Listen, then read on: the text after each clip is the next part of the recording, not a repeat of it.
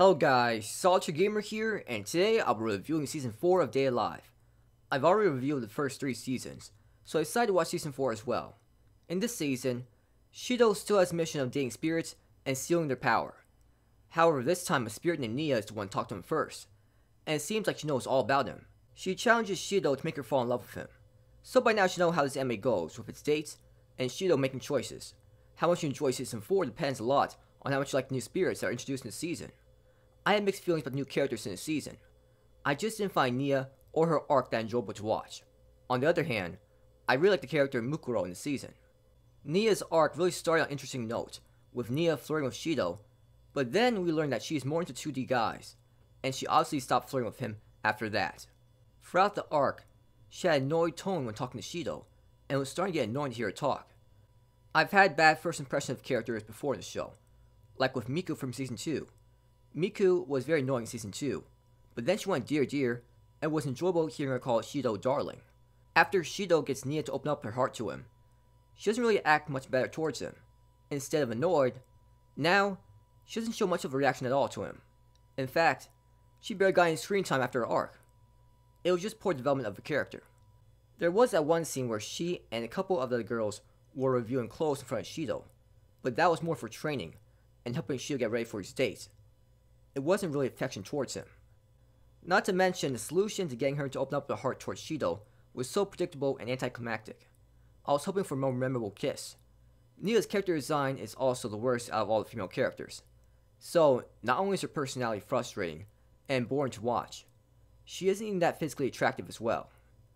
This season was off to a boring start, but Mukuro saved the season. She was so much better as a character. At first, she seemed like a typical Kudir, but once Shido got her to show her true self, that's when the season became interesting. Her personality took an unexpected turn. I was definitely not expecting that. It's like, how do you deal with a spirit that acts that way and stays safe in the process? She was very hard to read as a character. You didn't know what she would do next, and that's what made her so enjoyable to watch as a character. The rest of the season focused on mysteries behind the spirit origin and Kurumi's goal, which were both interesting to learn about.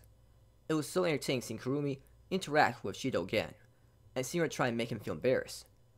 Every time they talked, it was a must-watch scene, because it was so funny and entertaining to watch. This season really did a great job with Kurumi's characterization. She's not just this crazy character once called Destruction. That was my impression of her throughout the seasons. Once you learn about her true goal, and how she really acts, you can't help but like her. It really improved my view of her. Now, I'll actually be sad if anything bad happened to her character. This season provides so much information about how spirits are created, and what their inverse form really represents. It makes you want to watch more of the series. Now I can't wait for Season 5 to air in the near future. I've already talked about 2 new characters in the season. I expect Mukuro to continue to be entertaining, but I just don't see how Nia will be entertaining at all. At best, she'll be like a less dear version of Miku. A character like Miku is already enough for me.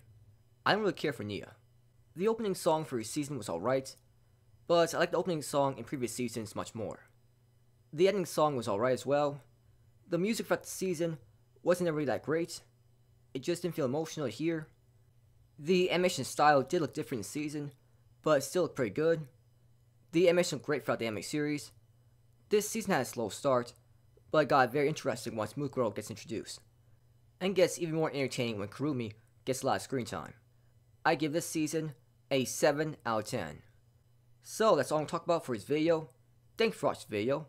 Have a great day night wherever you are, and please like and subscribe if you enjoyed this video, and please comment if you found anything interesting in the video.